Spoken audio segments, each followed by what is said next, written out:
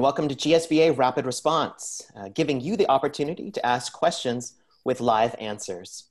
Today's immediate feedback comes directly from the SBA, answering questions about the Economic Injury Disaster Loan and Paycheck Protection Program. My name is Joey Chapman. I use he, him, his pronouns. I am the Membership Development Manager for GSBA, and I will be today's Rapid Response moderator. Along with fellow GSBA staff tuning in, joining me today is Tareya Miller. Tareya uses she, her, hers pronouns and is the GSBA Membership Programs Manager. GSBA continues to follow Governor Inslee's Stay Home, Stay Healthy order, currently extended until May 4th.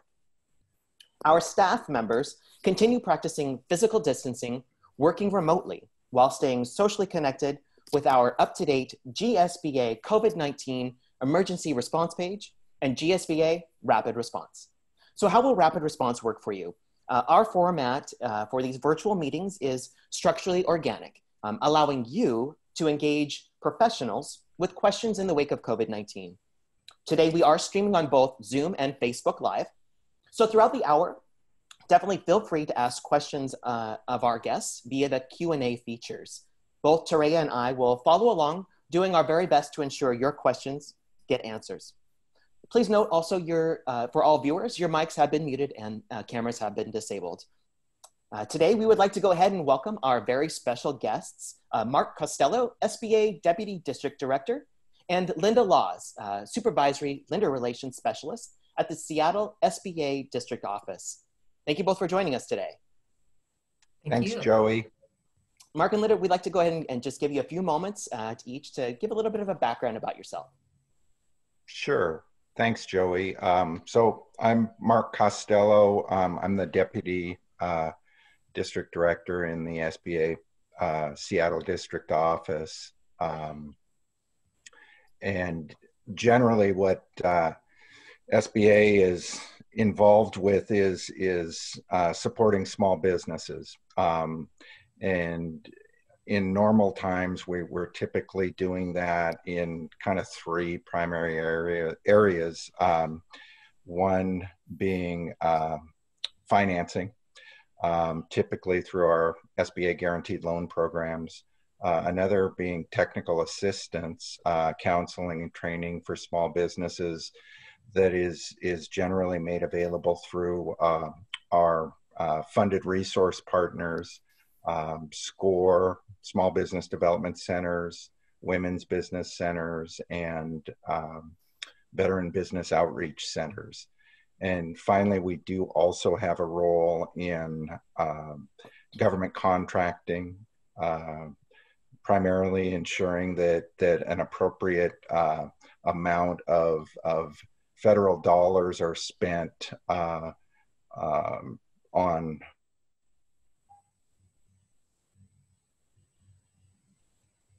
Oh, looks like we might have had a camera freeze. Linda, let's go ahead and just jump in and hear a little bit about your background, and hopefully we can go ahead and get Mark back online. Okay, so hi, I'm Linda Laws, and I'm from the SBA, and I'm the Supervisory Lender Relations Specialist. And as Mark was talking, we support small businesses in various ways, and I'm involved on the lending side.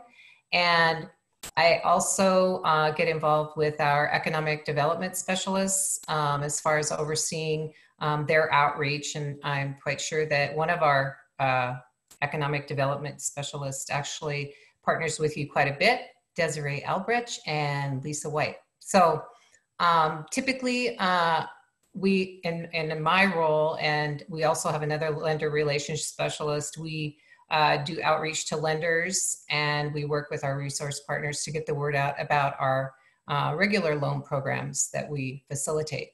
But today we get to talk about our disaster loan programs that we're currently facilitating for small businesses. Sure. So, well, let's hope that Mark comes back. I know that he forewarned us before the hour hit the top that he had having some issues with his internet connection. So hopefully he'll be able to return and we won't have to dump all the questions and answers onto you, Linda. Right. So let's go. We'll do our best we can to move forward. And I'm sure Carlos is behind the scenes trying to welcome him back. So let's just jump into some immediate rapid response Q&A that we have on hand, particularly where we are in the status of these funds.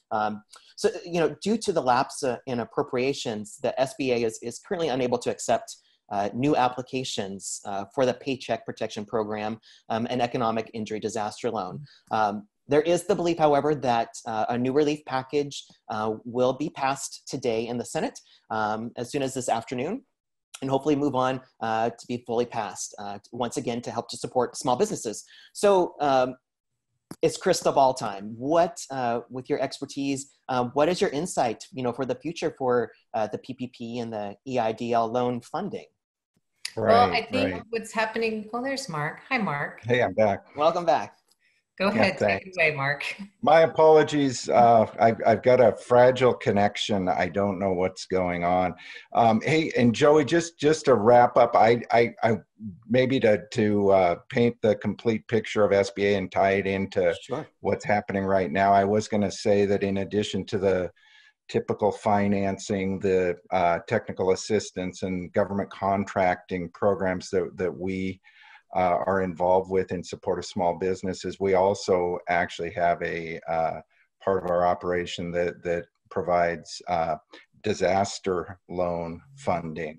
And so that kind of explains a little bit of where we are now with respect to our two programs that have been made available for small businesses impacted by the COVID-19 situation.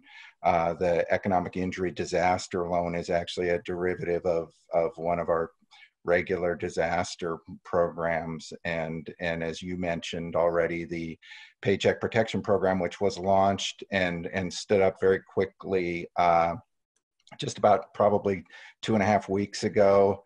And I think by all accounts was a significant lift on the part of the lending community, and actually ultimately ended up with the deployment of a lot of money to small businesses. About 340 some odd $billion were distributed to 1.6 million businesses over, I want to say it was maybe just a little over a week and a half.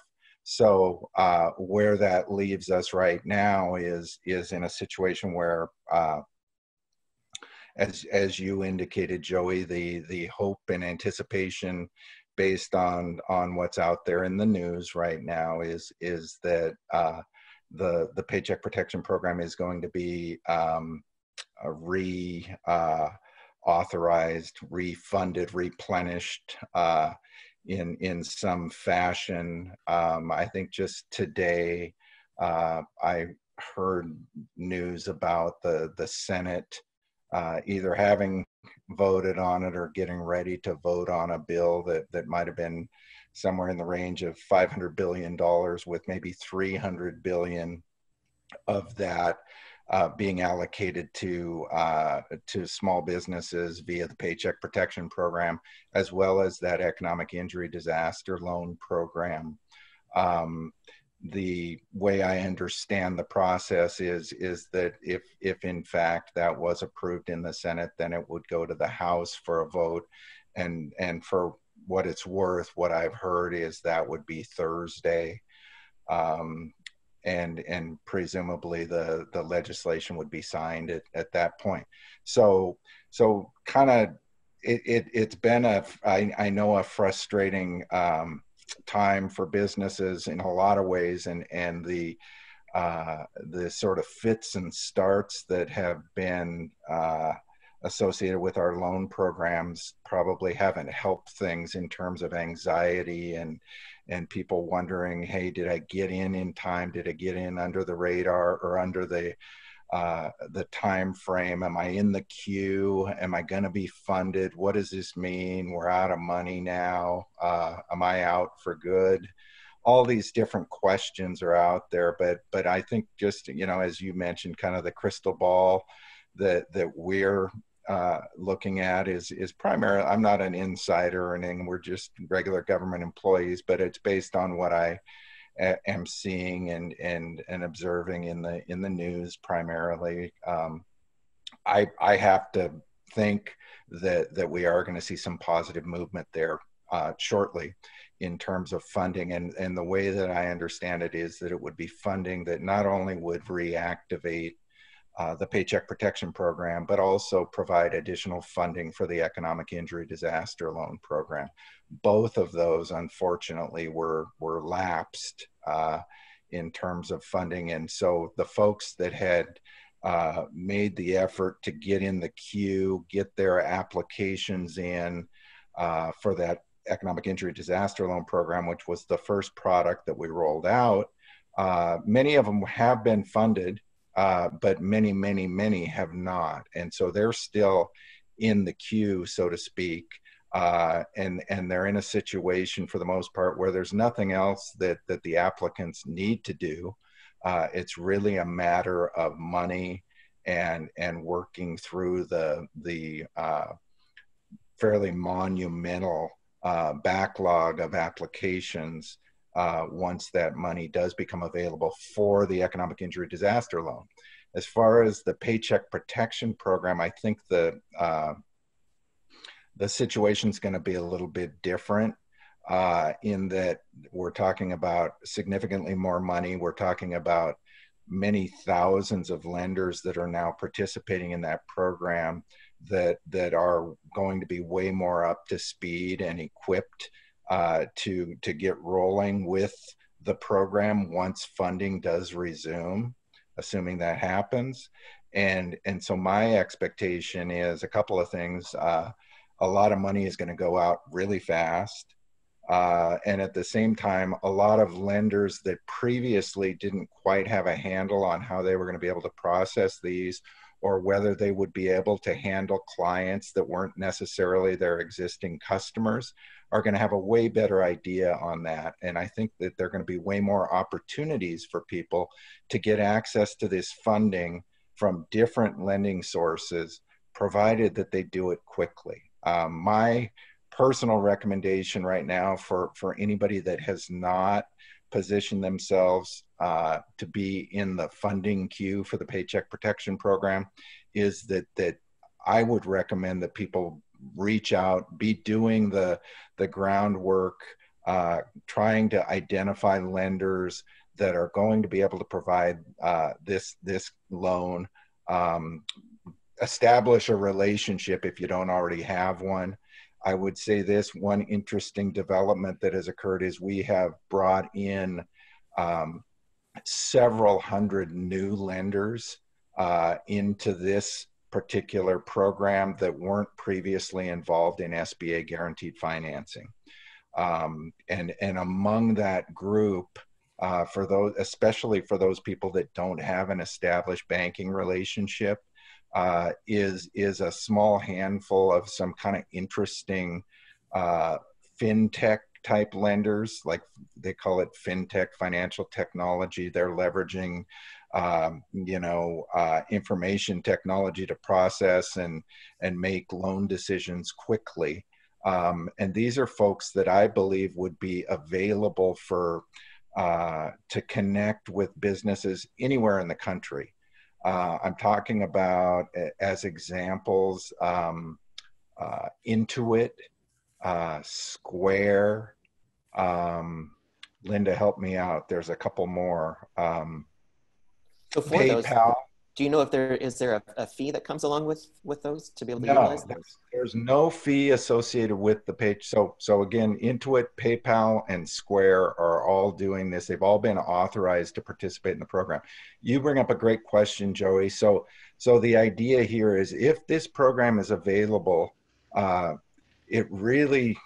there's no particular advantage to having a relationship with one lender or another. They all are governed by the exact same requirements. In other words, they can't charge a fee.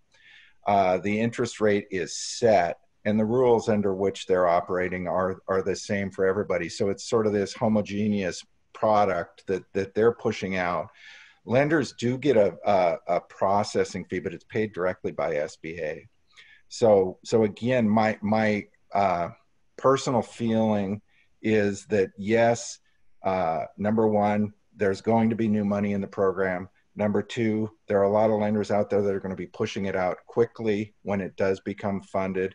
So number three, folks who think that they're an appropriate candidate for the Paycheck Protection Program should be making those connections right now with lenders. One other thing I wanted to point out is in terms of that exercise of finding a bank or finding a lender, we have what we call it a lender search tool on our website. So if people were to go to sba.gov/coronavirus, they're going to find a whole bunch of information about both of these programs, Economic Injury Disaster Loan Program, as well as the Paycheck Protection Program. But within the Paycheck Protection Program section, there's going to be this lender search tool. And what that's going to do is give people a chance to put in a zip code.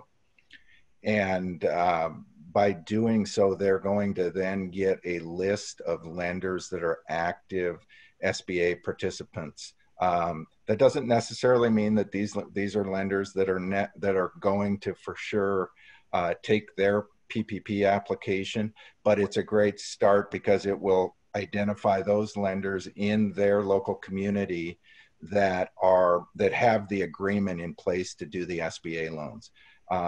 What we're finding is that the lenders that are doing these loans have got a very available website presence. So if you go to any of the lenders out there right now who are doing the PPP or Paycheck Protection Program, you're going to find information on it on their front page. And with a few clicks, you're going to be able to go in, you're going to be able to determine if they're taking applications, you're going to be able to determine under what conditions they're taking applications. In other words, there might still be some lenders that aren't able to work with people that aren't their existing customers, but our feeling is that there are going to be several lenders that will. So ultimately, I think there's a source of funding for folks that want to pursue this.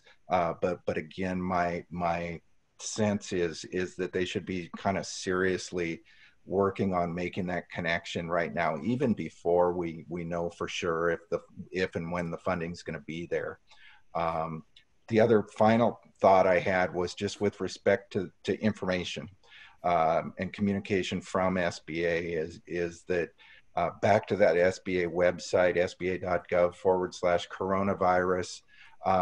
People can go there. They're going to see updated information as to the status of the programs. Right now, both the PPP and the EIDL sections indicate that there's been a lapse in appropriations. If that changes, that information will change. Finally, there's an opportunity to get updates from SBA via email.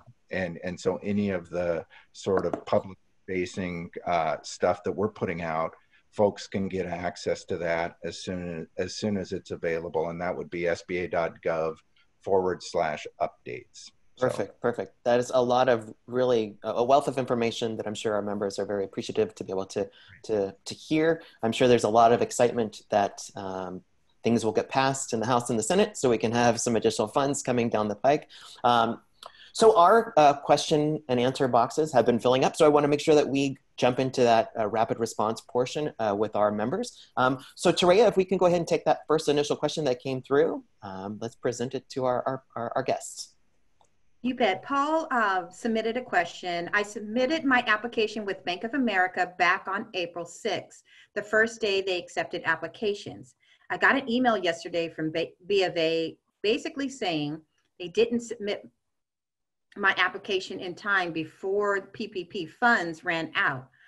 On the news, it sounds like they and other large banks prioritize large loans, leaving many smaller businesses left out. Any advice here? Should I seek out a smaller bank in hopes of getting a slice of the second round of relief Congress is considering? That is a great question, Paul. Thank you. And I cannot comment on the veracity of some of those news stories in terms of how lenders may or may not have been determining the order of processing their paycheck protection loans.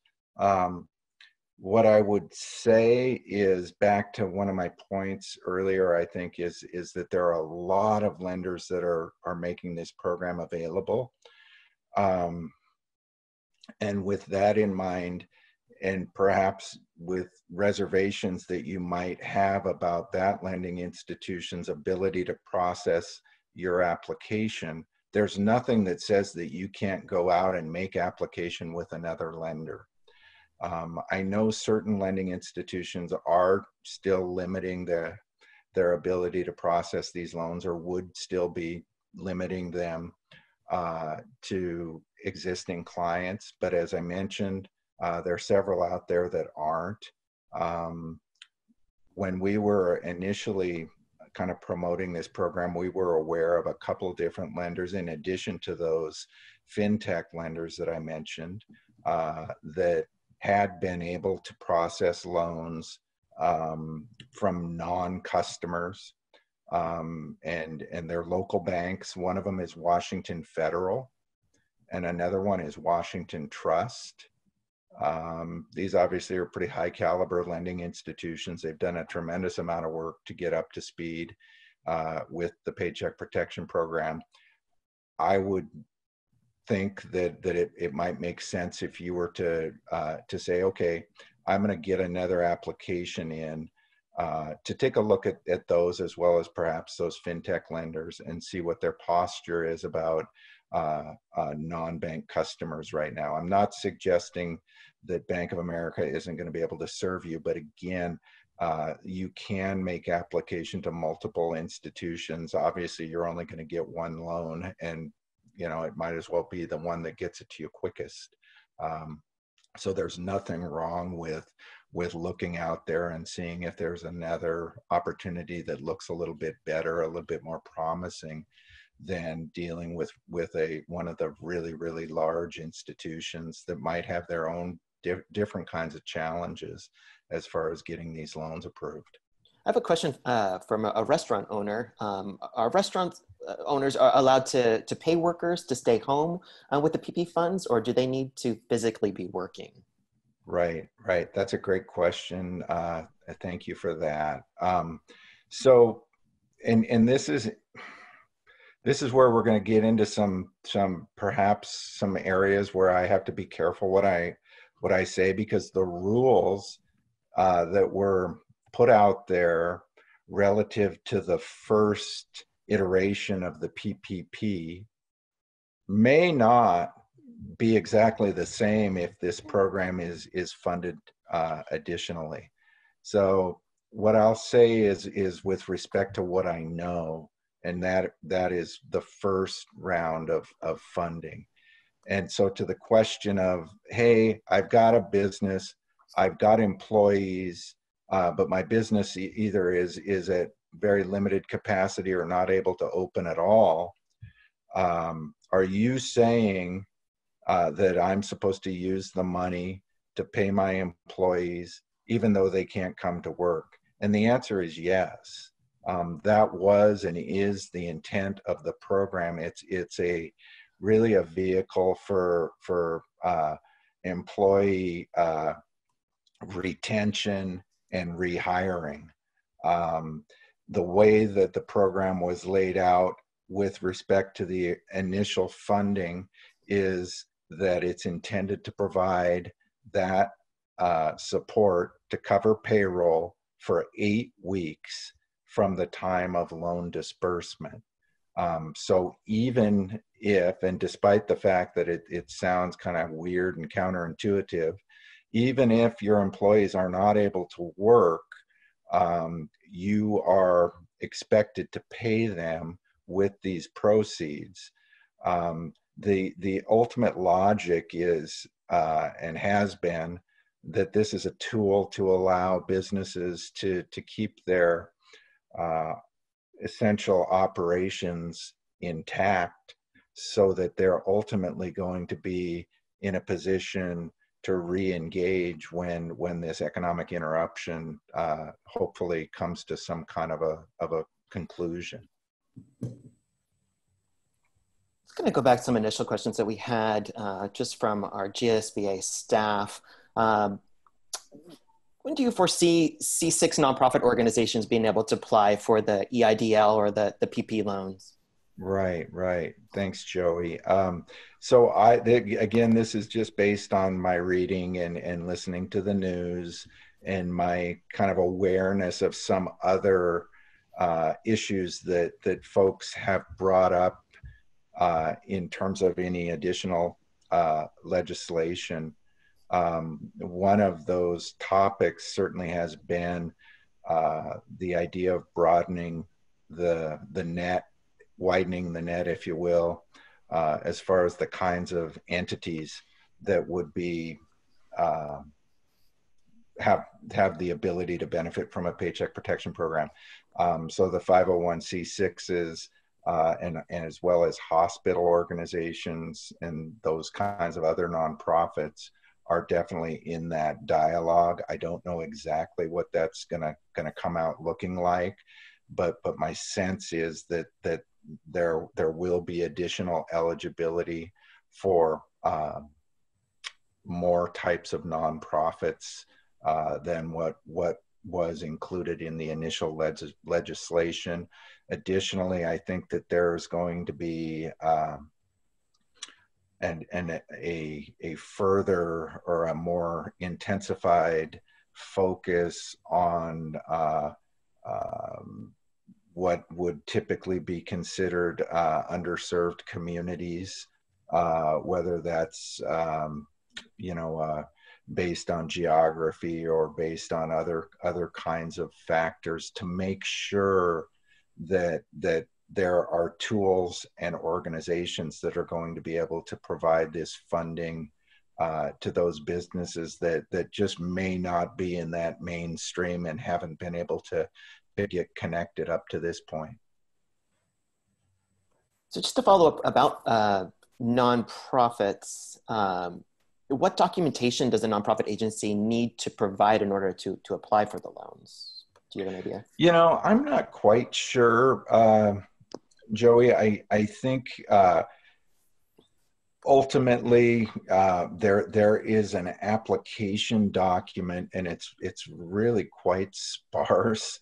But within that application document, I think the organization is going to indicate the type of entity that they are, and then that there are certifications that the applicant makes as part of that application. And the certifications are kind of intended to put the onus on the borrower to say, hey, what you're saying is true. So in other words, if I say I'm a 501c3 or C6 or what have you in the application, I'm going to certify to that in that document. I'm going to sign it. And what that means is, number one, that the lender does not have to be concerned about getting that documentation, that evidence from you. And number two, that hopefully that the borrowers are going to be telling the truth. And if ultimately they aren't, that could be something, down the line that the inspector general or whomever at SBA might have reason to look at. But again, back to the ultimate intent here is to push out money quickly to organizations with payroll and with employees. And so what we've tried to do is make this program, unlike the typical SBA loan product where we expect tremendous due diligence on the part of our lending institutions. In this case, what we're really saying is, hey, you're going to rely almost exclusively on the certifications of the borrower because we're looking to make this happen quickly. Drea, let's bounce back and see if there's any additional Q&A from our followers.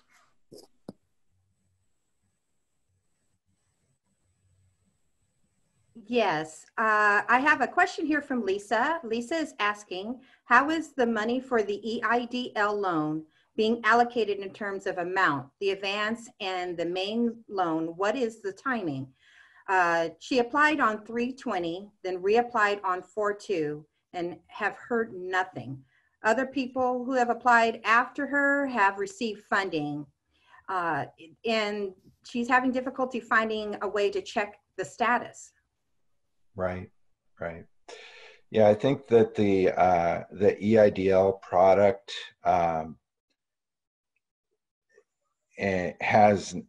hasn't been the smoothest in terms of implementation.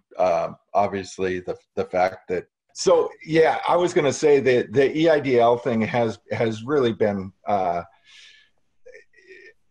it's been so we took the program that we had and put it out there, but it was we never had the systems in place or the funding in place, as it turns out, to really support the demand that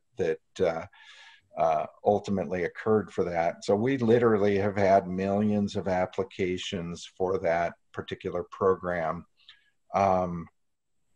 And that has created some real communication challenges, some real system challenges that unfortunately have resulted in people just not being able to get any information about the status of their account, the sort of scheduling of when loans are being processed, when they might expect funds, all those different things. I would say that with regard to the question, I think I heard that the individual had reapplied sometime in the beginning of April. That's a positive sign because that means that their application is and was submitted under our most current system, and also that they would be entitled to a certain amount of quick cash advance, which is a forgivable amount of money that ultimately would be direct deposited into the applicant's account. Hopefully, if the program is funded further, this individual will receive consideration for having made that application. It's a bit of a crystal ball kind of an exercise for us, or in that we don't know quite how many applications are out there and how much money there is, Joey, to fund each of those. But what we've been told is that their intent and their approach is to fund or process and fund these applications in the order received. I can't speak, unfortunately, to the notion that maybe that somebody was made application later and got their money before. I don't have enough information about the process our Office of Disaster Assistance uses in handling these applications. And I, again, just on behalf of our office and our agency, I really, really see and appreciate the frustration that people have had in trying to get information on this program. And the only thing I would say, again, on the positive side is I believe your application is in there. You've done everything you need to do. And I would ask you to try to have patience as SBA tries to work through this really daunting level of demand that program spurned. So, yeah. Well, I want to make sure to say thank you to all of our viewers right now. Please continue with those Q&A, especially if you're on Facebook Live with us. We are definitely making sure that we're keeping an eye on your questions and hoping to get them answered for the remaining time that we still do have with our lovely guests today. Terea, it looks like there had been a question from Scott. Yes, Scott asks, I have a stimulus PPP application with different lenders. Is there a risk of dual approvals? If so, how does one not get in trouble? Do I simply request that only one of the loans be funded? Yeah, that's a great question, Scott. And I think back to what I was saying before with the gentleman that had applied with Bank of America. There's no prohibition against making multiple applications. I mean, you guys are out there trying to do the absolute best you can to secure this funding when it's available. And with that in mind, I believe that the approach would be you're clearly going to take the first approval because of the timing considerations, I'm sure. Once you have done that, I would simply communicate out to any other lender or lenders that you had made application to, and let them know that you received funding elsewhere and you'd like them to cancel the application. Do you anticipate that the EIDL advance will increase above the $1,000 per employee? You know, I don't know, Joey. I simply do not know the answer to that. I would say this: we have seen, maybe it just as a related topic, we did just today start to receive some information about EIDL loan approvals, and they have been happening. Money is in fact going out. We also saw information on quick cash advances, and those in fact are happening and money is going out.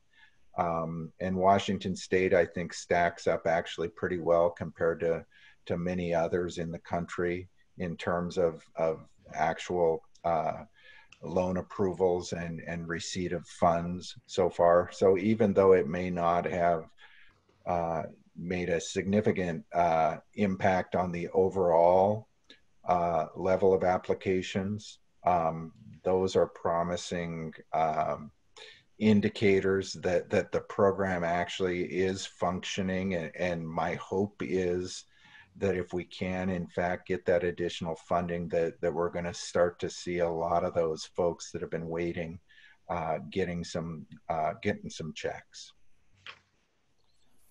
To go too far back, but you talked a little bit about like allocations of the funds.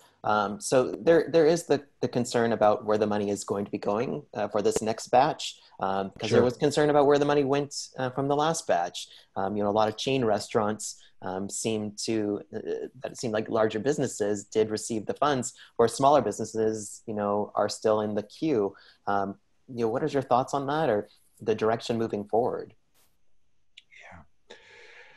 Yeah, and naturally, as an SBA employee, I have a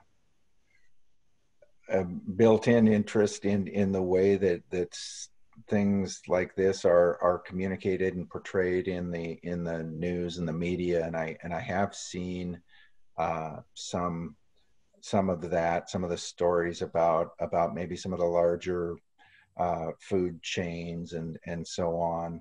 I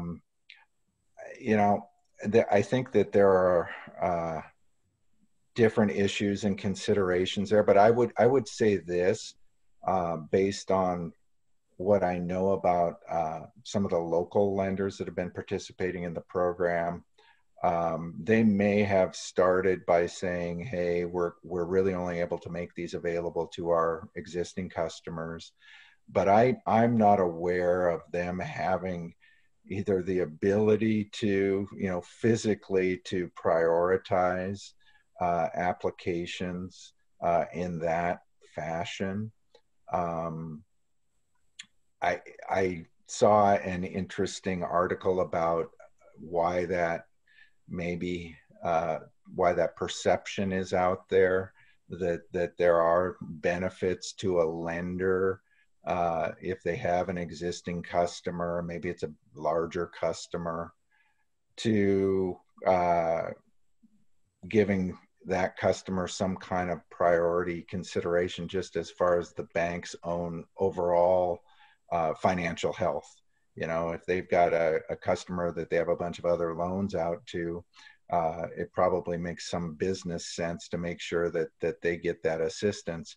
But again, I personally feel like that the volume applications, the sheer demand for this program has rendered lenders really really limited their ability to do those kinds of things. I think they're really, ultimately, the vast majority of these are being handled on a first come, first served basis, is my bottom line thought on that, Joey.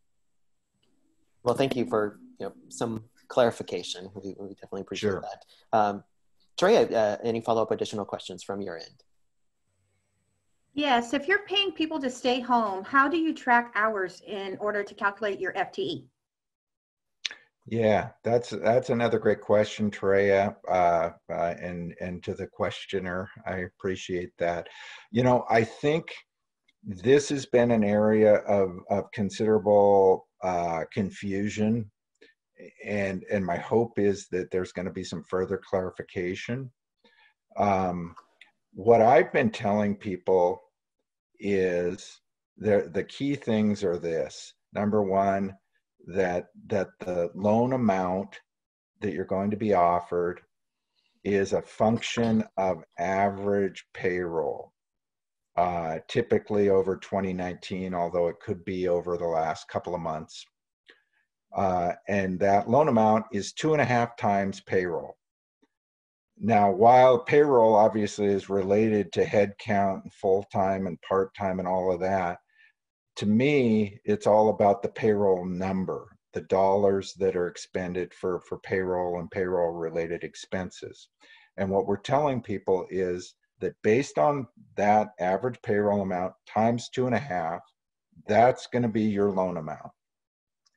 The responsibility of the business owner, I believe, is simply this, that they need to be sure that at least 75% of those dollars received are used for payroll or payroll-related purposes over the next 8 weeks after disbursement of the loan. If they can do that, the loan is going to be forgiven. So you see, I'm looking at it more in terms of dollars, because that's how I read the rules. And that's kind of what I'm advising people. And I think that that's the key. When the applicant has an opportunity to get back with the lender, which is part of this process, they're going to be asked to provide evidence that metric was actually achieved. In other words, they're going to be asked to show how did you spend the money, and if they can meet that 75% metric as far as payroll or payroll-related expenses, and any other money that is not used for those purposes is used for either rent or utilities or payment of interest on existing debt. Those are the 3 areas of other possible expenditures. If they can do all of that, the loan will be forgiven. And I don't believe that there's ultimately going to be any need for accounting of head counts, part-time, full-time, this and that. It's going to be about, did you spend 75% or more of the loan for payroll? We do have an additional question that's sort of around that same issue, but the lack of guidelines around the rules of the forgiveness of the loan. Who is it specifically that is deciding the forgiveness? And is there a process to dispute if the forgiveness is denied? Now that is a fantastic question, Joey. Thanks. So what we're hoping for is that there is going to be further guidance, and this is even going back to the original 350 billion, that there's going to be further guidance available to our lenders so that they can make that determination. They will be responsible for making that determination, and it's going to be based on documentation from the customer. Again, we're going to have lenders who are going to be processing thousands and thousands and thousands of these. So I think that what I'm expecting is it's going to be a pretty limited expectation that we're going to have. we're probably going to be looking for the lender to be able to certify that they've seen satisfactory evidence of how the loan was, in fact, how the loan proceeds were spent, and that they've confirmed or otherwise verified that it was at least 75% was spent for payroll, and then any other funds were spent for those other things. Once they've done that, they're going to have the authority to issue that, or at least provide SBA with their confirmation, at which time there's going to be some mechanism to forgive the debt. I'm not quite sure how that's going to work. We haven't seen it yet. But I think that they're going to be, our lending partners are going to be the ones kind of with the responsibility for making that determination. We have a question from one of our Facebook followers. I have a client that has received their PPP funding, so the 8-week period starts now, but they are not allowed to be open. Can the 8-week period be delayed? So this is a great question, and this is where we get into the rules that were put out in support of the first round of the PPP versus what might be coming out to support the upcoming funding that we're expecting. I was actually on a webinar with Congressman Adam Smith yesterday, and that exact same question was asked, and he indicated that he thought that was language that was being built into the, or at least being considered as part of the new legislation. In other words, that there would be some flexibility around when the 8 weeks of payroll could actually be used.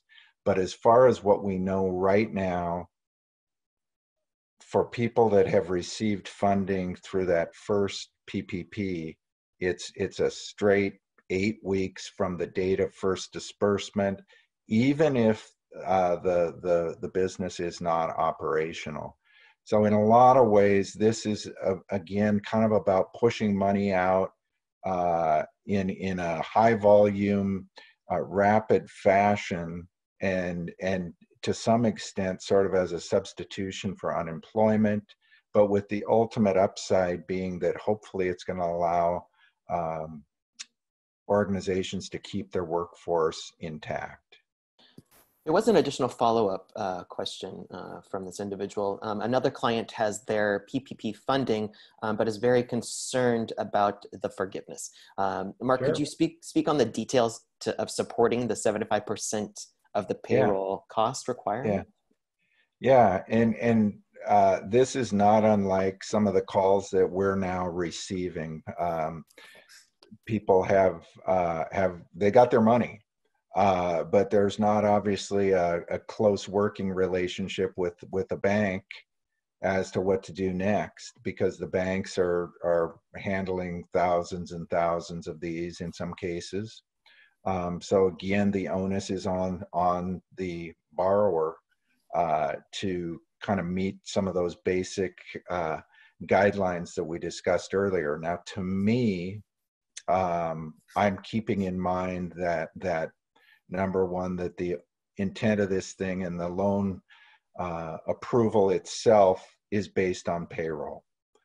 So any kind of documentation that I have and can retain that is going to illustrate the fact, whether it's canceled checks, whether it's other kinds of tax forms that demonstrate that clients were paid and that money was expended for that purpose, that's what I'm looking to compile, aggregate, keep, develop over that 8-week period so that I can present that back to the lending institution. Probably going to do that electronically too, because that's how everything is happening right now. But I don't think that there's a prescribed methodology. I would imagine that if somebody had a larger payroll, they're going to be using some tools like, even things like just, spreadsheets indicating dates that that folks were paid, who the folks that were recipients of the funding, all those different things, what additional payroll costs might have been covered with the loan funds. That's, if it were me and I was a lender, that's what I would be looking for. SBA has not put out anything really detailing at a granular level what lenders need to have. So I think it's going to be a best effort kind of an approach, both on the part of the borrower and the part of the lender, just understanding that this whole thing is such high volume and such an urgency around it that everything's not going to be perfect. There's no way. So I'm kind of suggesting that in the absence of really clear policy guidance, either for lenders or borrowers, you keep those fundamental concepts in mind of, hey, this is about payroll. We want you to cover at least or use at least 3/4 of the funds for that purpose. Do the best you can to document that you did that. And my hope is that that's going to be sufficient both for the borrower to achieve forgiveness and for the lender to be able to kind of validate that they did what they were supposed to do. We're getting close to the top of the hour. I think we could have time for at least one more question. Tareya, did you have an additional question for us? Yes, Jessica writes, I run a seasonal business where my payroll is significantly higher at other times of the year. My average payroll annually is more than my average payroll during the off season. How can this be accounted for if we are to pay 75% related to payroll? Yeah, thanks, Tareya. This is a tough one, Joey, and it came up on another call and I wasn't able to get a very good answer. I don't know if the individual has received PPP funding yet or not. If they haven't, I'm hopeful that there's going to be some additional guidance for seasonal businesses built into the new legislation, or that the ability to spread the 8 weeks out might be a way to manage the seasonality of the business. So that's sort of a stay tuned kind of an answer, if you will. Perfect. All right. Well, it looks like we lost Linda at some point during the conversation. I definitely wanted to have her jump on and give some additional words of wisdom by chance, but let's have you do that, Mark. Could you just give our viewers some last thoughts to take along, especially with hopefully the excitement that's about to happen. First of all, I appreciate you guys, what you're doing as an organization and supporting your businesses. And you guys have all got a lot of courage doing what you do. And I appreciate the chance to get on and talk about what we're trying to do in response to this.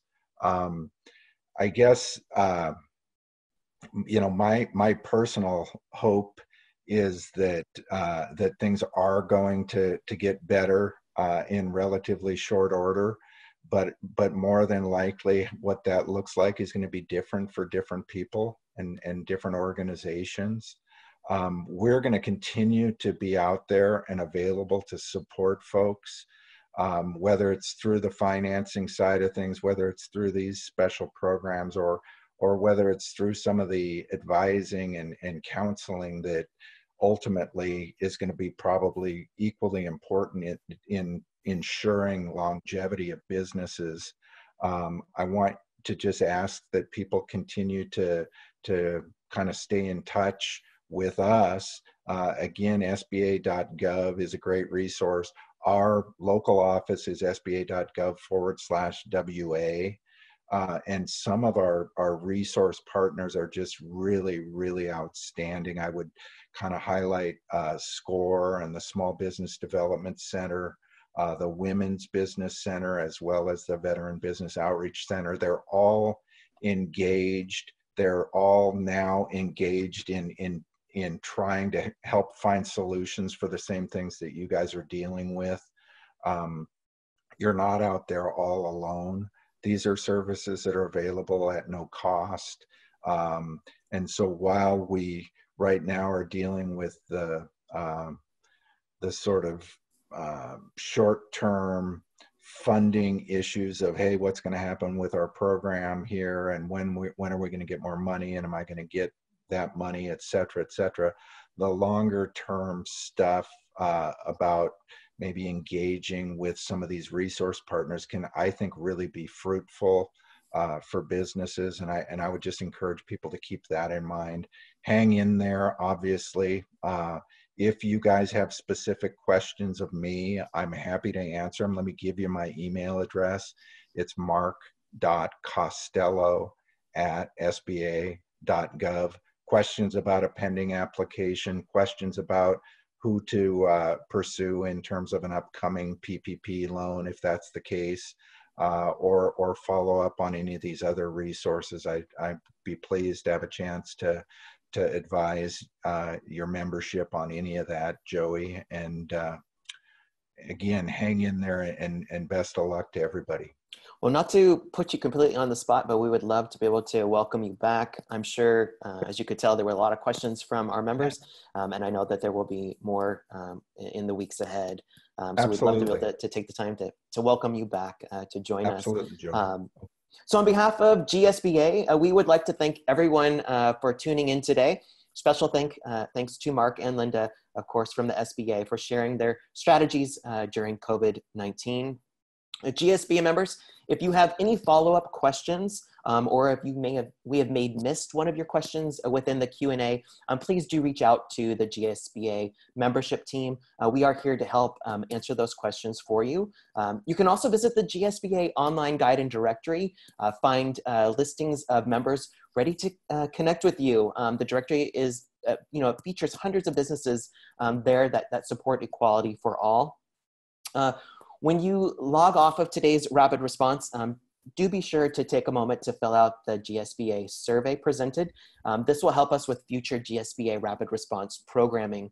Also, don't forget to continue to visit the GSBA COVID-19 emergency resource page for up-to-date information located on our website. For our next GSBA rapid response, that will take place next Tuesday, April the 28th at 10 a.m. Our special guest will be Lindsay T.H. Jackson. Join us as we explore the mental, physical, and emotional impacts of COVID-19 on business leaders and employees as we all attempt to navigate this unique experience together. So until next time, stay home and stay healthy. Thank you.